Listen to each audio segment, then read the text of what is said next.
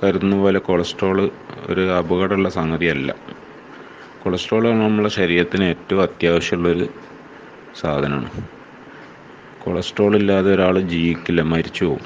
Cholesterol അത്യാവശ്യം എന്ന് പറഞ്ഞാൽ വളരെ അത്യാവശ്യം, നമ്മളെല്ലാ സംഗതികൾക്കും ആവശ്യമാണ്. നമ്മളെ ശരീരം നിർമ്മിച്ചിരിക്കുന്ന കുറേ കോശങ്ങൾ കൊണ്ടാണല്ലോ. ഈ കോശങ്ങളുടെയൊക്കെ ഭിത്തികൾ, സെൽവാൾ എന്ന് പറഞ്ഞ സാധനം ഉണ്ടാക്കിയിരുന്നത് കൊളസ്ട്രോൾ കൊണ്ടാണ്. അതേമാതിരി നമ്മുടെ തലച്ചോറ് എന്ന് പറഞ്ഞത് ഇത് ഫുള്ള് കൊളസ്ട്രോളാണ്. നമ്മുടെ ശരീരത്തിൽ മൊത്തം കൊളസ്ട്രോളിൻ്റെ 25% തലച്ചോറിലാണുള്ളത്. അതേപോലെ നമ്മളെ ഞരമ്പുകൾ കംപ്ലീറ്റ്, ന്യൂറോ ട്രാൻസ്മിറ്റേഴ്സ് എല്ലാം കൊളസ്ട്രോളാണ്. നമ്മൾ ഹോർമോൺസ്, മെയിനായിട്ടുള്ള സെക്സ് ഹോർമോണുകളെല്ലാം ടെസ്റ്റോസ്റ്ററോൺ, പ്രൊജസ്ട്രോൺ, ഈസ്ട്രോജൻ എന്നൊക്കെ പറഞ്ഞാൽ ഇതെല്ലാം കൊളസ്ട്രോൾ ഉണ്ടാക്കിയതാണ്. അതേമാതിരി ദഹനരസങ്ങൾ, ബൈലൊക്കെ അല്ലേ നമ്മളെ എന്തതിന് പറയാം, ഈ ഇതിനകത്ത് എന്തതിന് പറയുക, കരളിൻ്റെ ഒരു ഭാഗത്തുണ്ടാകുന്ന സാധനമുണ്ട് ബൈൽ എന്ന്. ഇത് കൊളസ്ട്രോൾ കൊണ്ട് ഉണ്ടാക്കിയെന്ന് പറഞ്ഞാൽ മിക്കവാറും നമ്മളെല്ലാ ഫങ്ഷനുകളും സ്മൂത്തായിട്ട് പോകാൻ കാരണം കൊളസ്ട്രോൾ ധാരാളം ഉണ്ടാകും. കൊളസ്ട്രോളിൻ്റെ അളവ് നമ്മൾ കുറച്ച് കഴിഞ്ഞാൽ, ശരീരത്തിൽ നിന്ന് കൊളസ്ട്രോളിൻ്റെ അളവ് കുറച്ചാൽ, മരുന്നുകൾ ഉപയോഗിച്ചിട്ടോ അല്ലെങ്കിൽ ഭക്ഷണത്തിൽ കൊളസ്ട്രോൾ കുറച്ചിട്ടോ ഏതെങ്കിലും രീതിയിൽ, ഭക്ഷണത്തിൽ കുറച്ചാൽ കുറയില്ല, മരുന്നുകളൊക്കെ സ്റ്റാറ്റിനൊക്കെ ഉപയോഗിച്ചിട്ട് നമ്മൾ കൊളസ്ട്രോളിൻ്റെ അളവ് കുറച്ചാൽ നമ്മൾ ഈ ഫങ്ഷനുകളൊക്കെ മോശമൊക്കെ ചെയ്യുക. കോഗ്നിറ്റീവ് ഫങ്ഷൻ എന്ന് പറഞ്ഞാൽ നമ്മൾക്ക് കാര്യങ്ങൾ ഒന്ന് ഇവാലുവേറ്റ് ചെയ്ത് അത് തീരുമാനമെടുക്കാനുള്ള കഴിവൊക്കെ ഇല്ലാതെയും ന്യൂറോ ട്രാൻസ്മിറ്റേഴ്സിനൊക്കെ അത് കാര്യമായിട്ട് ബാധിക്കും. കൊളസ്ട്രോൾ എന്നുള്ളത് ഒരിക്കലും അപകടകാരിയല്ല എന്ന് ആദ്യം മനസ്സിലാക്കുക. കൊളസ്ട്രോൾ ശരീരത്തിന് ഏറ്റവും അത്യാവശ്യമുള്ളൊരു സംഗതിയാണ്. ഹൈ ലെവൽ കൊളസ്ട്രോൾ ഉള്ളവർക്കാണ് കൂടുതൽ നന്നായിട്ട് പെർഫോം ചെയ്യാൻ പറ്റുക. എന്ന് പറഞ്ഞാൽ ഒരു 200ൻ്റെ മുകളിലെങ്കിലും കൊളസ്ട്രോൾ വേണം ഒരാളുടെ ശരീരത്തിൽ. 150 മിനിമം വേണം, അതിൽ കുറയാൻ പാടില്ല. അത് കുറഞ്ഞു കഴിഞ്ഞാൽ ഈ സംഗതികളൊക്കെ ബാധിക്കും. അത് ഒന്നത്. രണ്ടാമത്തത് ബ്ലോക്ക്, ഹാർട്ട് ബ്ലോക്ക്, എന്നിങ്ങനെ ആർട്ടീരിയൽ സ്ക്ലറോസിസ്, അതറോസ്ക്ലറോസിസ്, ആർട്ടീരിയൽ സ്ക്ലറോസിസ് അല്ലെങ്കിൽ ആർട്ടീരിയൽ ഡിസീസ്, അല്ലെങ്കിൽ രക്തക്കുഴലുകളിൽ രക്തം കട്ട പിടിക്കുന്ന അവസ്ഥ, ഇതൊക്കെയാണ് നമുക്ക് ഹാർട്ട് അറ്റാക്കും ഇതൊക്കെ ഉണ്ടാക്കുന്നത്. ഇതിന് പറയാം സ്ട്രോക്ക്, കിഡ്നി ഡാമേജ്, കണ്ണിൻ്റെ കാഴ്ച പോകുന്നത്. ഇതിനൊന്നും കാരണം കൊളസ്ട്രോൾ അല്ല.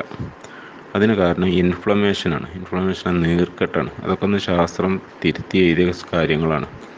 നമ്മളെ ഡോക്ടർമാരുടെ ഇടയിൽ വലിയൊരു വിഭാഗത്തിന് കാര്യങ്ങൾ അറിഞ്ഞു വരുന്നേ ഉള്ളൂ. കുറേ ആൾക്കാർക്കൊക്കെ അറിയാം, അവരത് പറയുന്നുണ്ട്. കൂടുതൽ ആൾക്കാരും ആ കാര്യങ്ങളെക്കുറിച്ചൊക്കെ അറിയാത്തവരാണ്. അതുകൊണ്ട് ഇതൊക്കെ പുതിയ ഡെവലപ്മെൻറ്റാണ് ശാസ്ത്രത്തിൽ. കൊളസ്ട്രോൾ അല്ല ബ്ലോക്ക് ഉണ്ടാക്കുന്നത് പറഞ്ഞ ഇൻഫ്ലമേഷനാണ്, നീർക്കെട്ടാണ്. അതിനുള്ള കാരണം രക്തത്തിൽ ഇൻസുലിൻ വർദ്ധിക്കുന്നതാണ്. ഇൻസുലിൻ വർദ്ധിക്കാൻ കാരണം കാർബോഹൈഡ്രേറ്റ് കൂടുതൽ കഴിക്കുന്നതാണ്. അപ്പോൾ കാർബോഹൈഡ്രേറ്റാണ് ഹാർട്ട് അറ്റാക്കും സ്ട്രോക്കൊക്കെ ഉണ്ടാക്കുന്നത്, ക്യാൻസർ ഉണ്ടാക്കുന്നത്, കിഡ്നി ഡാമേജ് ഉണ്ടാക്കുന്നത്, കണ്ണിൻ്റെ കാഴ്ച കളയും. ഇതൊക്കെ കാരണം കൂടിയ ലെവൽ കാർബോഹൈഡ്രേറ്റ് നമ്മൾ കഴിക്കുന്നതുകൊണ്ടാണ്. അത് കുറച്ച് കഴിഞ്ഞാൽ ഈ അസുഖങ്ങളൊന്നും പിന്നെ ഉണ്ടാവില്ല. അതാണ് നമ്മളെ ഡയറ്റിൻ്റെ ചുരുക്കം. പിന്നെ ട്രൈഗ്ലിസറൈഡ് എന്ന് പറഞ്ഞ സാധനമുണ്ട്. നമ്മൾ ടോട്ടൽ കൊളസ്ട്രോളിന് പകരം ലിപ്പിഡ് പ്രൊഫൈൽ എന്ന ടെസ്റ്റ് നടത്തി കഴിഞ്ഞാൽ അതിനകത്ത് ഇതിൻ്റെ ബ്രേക്കപ്പ് കിട്ടും. LDL, HDL, ട്രൈഗ്ലിസറൈഡ്, VLDL, ഇങ്ങനെ 4 ഫാക്ടറാണ് സാധാരണ ലിപ്പിഡ് പ്രൊഫൈലിനകത്ത് കിട്ടുന്നത്. ഇതിനകത്ത് നമുക്ക് ശരീരത്തിന് കുഴപ്പമുണ്ടാക്കുന്നൊരു സാധനമുണ്ട്, ട്രൈഗ്ലിസറൈഡ്. അത് കൊഴുപ്പാണ്. കൊഴുപ്പ് എന്ന് പറഞ്ഞാൽ രക്തത്തിനകത്ത് ഉണ്ടാകുന്ന കൊഴുപ്പ്. ഇത് എവിടുന്നാണ് വരുന്നതെന്ന് വെച്ചാൽ ഇത് കരളിൽ നിന്ന് വരുന്നതാണ്, ലിവറിൽ നിന്ന് വരുന്നതാണ്. അത് നമ്മൾ കഴിക്കുന്ന കൊഴുപ്പെന്നല്ല ഉണ്ടാകുന്നത്. നമ്മൾ കഴിക്കുന്ന കാർബോഹൈഡ്രേറ്റ് ഞാൻ ആദ്യം പറഞ്ഞ രീതിയിൽ കരളിൽ കൊഴുപ്പായിട്ട് ഡെപ്പോസിറ്റ് ആകുമ്പോൾ അത് നിറയുന്ന അവസ്ഥയിലാണ് ഈ കൊഴുപ്പിന് കരളിൽ കൊള്ളാത്ത അവസ്ഥയിൽ പല ഭാഗങ്ങളിലേക്കും അവിടുന്ന് ട്രാൻസ്പോർട്ട് ചെയ്ത് കയറ്റി വിടും. ആ സമയത്ത് ബ്ലഡിനകത്ത് ഇത് ട്രൈഗ്ലിസറൈഡ് എന്ന് പറഞ്ഞ രീതിയിൽ അതിൻ്റെ അളവ് കൂടും. ഇത് കുഴപ്പമുണ്ടാക്കുന്ന സംഗതി. കാരണം ബ്ലഡിൻ്റെ സാധാ ഡെൻസിറ്റിയിലൊക്കെ മാറ്റം വരും. അപ്പം ഹാർട്ടിന് കൂടുതൽ പ്രഷറിൽ പമ്പ് ചെയ്യേണ്ടി വരും. കൊഴുപ്പ്, ട്രൈഗ്ലിസറൈഡ് കൂടിയ ബ്ലഡ് ആകുമ്പോൾ അത് രക്തക്കുഴലിൽ കൂടെ പോകാനുള്ള തടസ്സം കൂടും.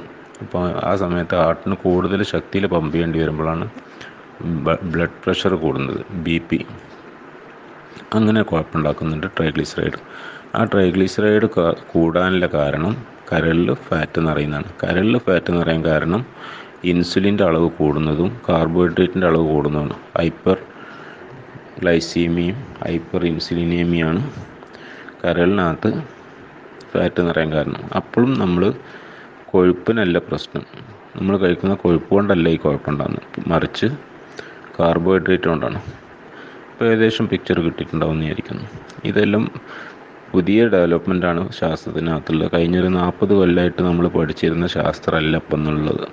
ഡോക്ടർമാരുടെ സിലബസിലും ബുക്കിലുകളിലൊക്കെ അന്നത്തെ കാര്യങ്ങളാണ് ഇപ്പോൾ ഉള്ളത്. ഇത് അപ്ഡേറ്റ് ചെയ്ത ആൾക്കാർക്ക്, ഇപ്പോഴത്തെ പുതിയ ഡെവലപ്മെൻറ്റുകളൊക്കെ പഠിക്കുന്ന അതിന് മെനക്കെടുന്ന ഡോക്ടർമാർക്ക് മാത്രമേ ഇത്തരം വിവരങ്ങൾ കിട്ടുന്നുള്ളൂ. അങ്ങനത്തെ ഉണ്ട്. കൂടുതൽ ആൾക്കാരും കോഴ്സ് കഴിഞ്ഞാൽ പിന്നെ ഇത്തരം കാര്യങ്ങളൊക്കെ പഠിക്കാൻ ശ്രമിക്കാത്തവരും അവർ പഠിച്ച വിവരം വെച്ചിട്ട് ആൾക്കാരങ്ങനെ ചികിത്സിക്കുകയും ഉപദേശിക്കുകയും ചെയ്തുകൊണ്ടിരിക്കുന്നത്. അതുകൊണ്ടാണ് ഇപ്പോഴും കൊളസ്ട്രോൾ എന്ന് നമ്മളിങ്ങനെ പേടിക്കാൻ കാരണം. യഥാർത്ഥത്തിൽ കൊളസ്ട്രോൾ കുറഞ്ഞാലാണ് കുഴപ്പം, കൂടിയാലല്ല. പ്രത്യേകിച്ചും പ്രായമാണതിനനുസരിച്ച് കൊളസ്ട്രോൾ കൂടണം. ഒരു 45-50 വയസ്സാൽ കൊളസ്ട്രോൾ 250-ൻ്റെ മുകളിൽ നിൽക്കുന്നതാണ് സേഫ്, കുറയാൻ പാടില്ല. കാര്യങ്ങൾ മനസ്സിലായിട്ടുണ്ടാവുമെന്ന് വിചാരിക്കണം.